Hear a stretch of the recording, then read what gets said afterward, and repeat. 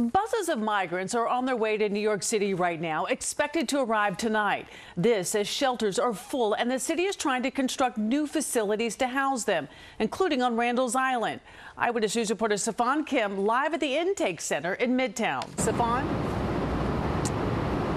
Well, Sade, at least 5 more buses are expected to arrive at the Roosevelt Hotel before 6 a.m. And with still no communication from Texas Governor Greg Abbott, the city is going back to Randall's Island.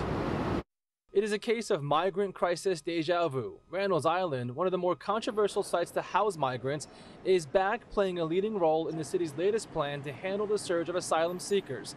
The city constructed the first shelter there last October, only to shut it down just weeks later because it wasn't being used.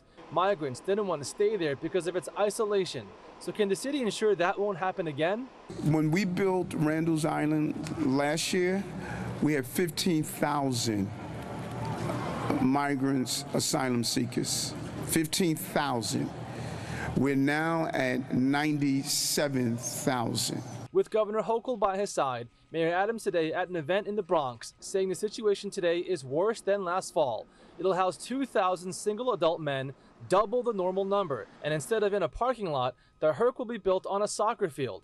It cost $16 million to set up and operate the first Randall's Island HERC.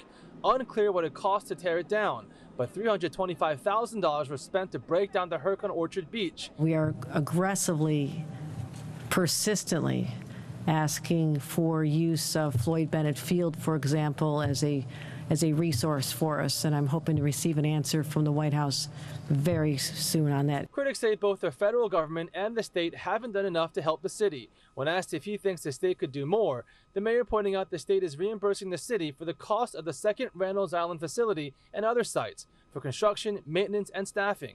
Meanwhile, the West Side Soccer League, which uses the Randall's Island field, created a petition to stop this, saying, "We understand that as a city, we're dealing with an unprecedented number of arrivals and that we're struggling to meet the needs of these individuals.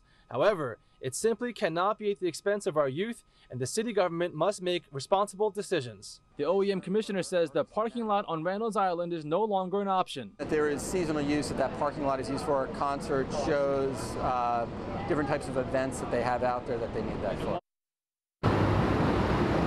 Now, it'll be up and running in the coming weeks. Meanwhile, the OEM commissioner says at the moment, there's over 18,000 migrant kids in the city's care, and the city's top priority is to keep those migrant children off the streets.